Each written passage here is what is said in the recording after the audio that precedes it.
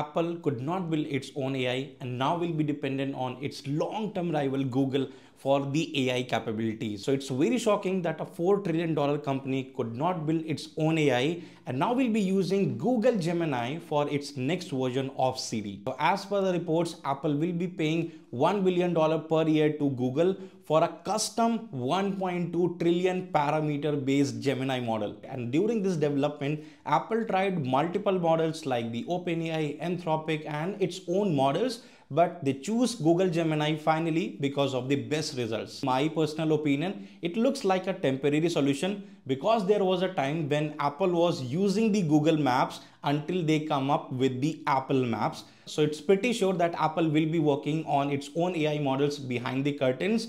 Until then, obviously, they are going to use Google Gemini. So let me know your thoughts in the comment by which particular you think Apple will release its own AI model. Found it informative? Then save, share and follow for more such type of AI content. And also, if you want to learn complete AI engineering from basic to advanced without any prerequisite with total practical and industry driven project based things, and don't forget to check out www.growdataskills.com.